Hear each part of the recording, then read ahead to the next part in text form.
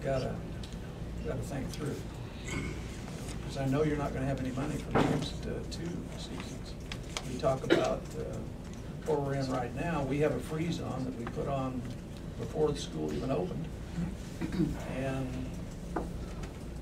we've got next year and the following year. And things do not look good either of them. That's true.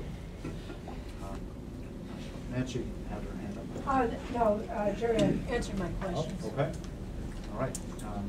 Let's see. Chief Pat O'Neill and Dr. Just alternate Pat. Well, if you think about the enrollment, I mean, it really is key because when the county, when we peaked in the 70s, or I think 72 is when we peaked after the post-World War II baby boom, we peaked at 127,000 students.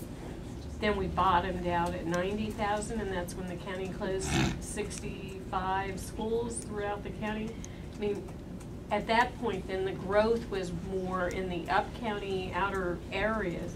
Our enrollment, I mean, to wit, the BCC cluster and the moratorium, it's not an area where you have massive development.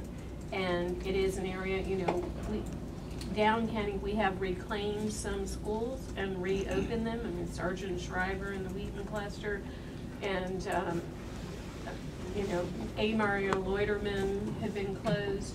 You know, we have reclaimed schools, but the enrollment, the resurgence, the part of the market share, all are contributing factors, and it's not just growth from new construction. It's children moving into communities, existing mature communities. That's Bethesda, that's Silver Spring.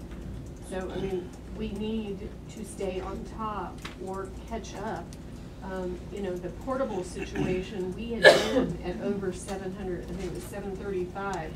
We were down to 400. Our plans have been to cut back on that even, and we're not going to be able to do that without the adequate resources. And it's not just about planning. Okay.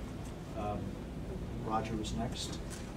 Staying with that same theme, I wanted to get a little clarification from you with respect to the timing of your CIP. October goes to the board, Goes to the and board, the board will have a chance to hold hearings on it and do whatever amendments they feel necessary after listening to the public, and then they will forward it to you and Send it by the. we'll send it to the county executive, and the county executive then will January it to you. But we're already talking to the county executive about the size, the magnitude, and the issues. I mean, we do have to address issues with the growth policy. Yes, and so I didn't know if you were going to be doing that in the context I will of be doing it in the time CIP. frame in which we are taking up the growth policy. Well, I would hope that you would think about reconciling that time frame with at least my introduction time frame in October. And because then you'll see that what There I'm is putting forward will, then there's some commitment right, that is being made. yeah, Thank you. the commitment being made. And Let me ask you. because I think we can have, I think it's a real opportune time right now. I hear that and grateful to you. With respect to White Flint, which is another issue that all of us will be grappling with, one of the pieces of conversation that has many people in the community nervous relates to the schools. Right, and justifiably so. So my question to you is, what is it that you can tell the community that is concerned? One, there are a lot of people that are hoping that Rocking Horse would be reopened. There are other people that are concerned about the impact on Walter Johnson and potential for redistricting. What is, and these aren't issues that, unless I'm mistaken, we're going to be able to address definitively when we take up White Flint, because these are issues that will play out over many years over time. The people are nervous about them at a time when we are making decisions about White Flint. Well, what can you tell people? Yeah, Rocking Horse is not, I mean, I have it under consideration, but it certainly doesn't have the particulars that I would want, because it's outside of, and would cause a tremendous realignment, and it is highly utilized right now as our center.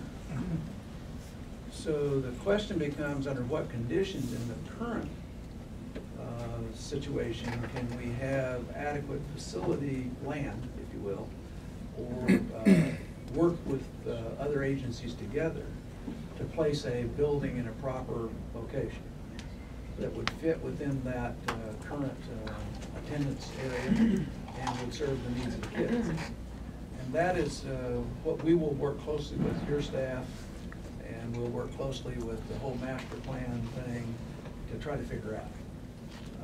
But I haven't come to any conclusion that Rocking Horse would be a viable alternative.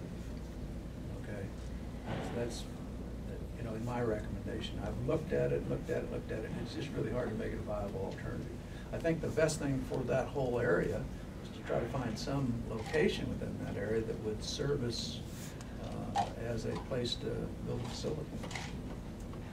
And that's what we're taking a look at. And so far, we've not had anybody provide us with a good alternative on that. My understanding is the planning board Yeah. looked at several options and concluded that they weren't good alternatives. So in the absence of you coming up with something that they weren't able to bring about, it I want them does to seem look a little- harder. Look harder. There you go, And, look harder. Because we're just not gonna, we would be solving one problem and creating two more, I'm afraid. And I think for the long-term good of the county, we have to think holistically about how we make that work. And that's a problem. Because the Rocking Horse is in an area that is also growing. And may get nudged out in that race. Before I give up my time, I'd be remiss if I didn't congratulate you also on the opening of the Bells Mill. Yeah, wasn't that great? Oh my goodness, the Yeah. community there is so pleased with it. It also had a lot of green in it as well, and the community is very happy. So congratulations to you. I was so proud of the board and the council for naming the school with the Shriver last night, the icon of the community, Sarge and Mrs. Shriver. And she was there for that dedication, and the whole family was there for that dedication. And I'm just really pleased that Gibbs has got a name on it, Roscoe Nix has got a name on it, Sergeant Shriver's got a name on it. That took a great deal of courage for your board, because there's lots of people that would like to name things after rivers and lakes and boundaries and stuff like that.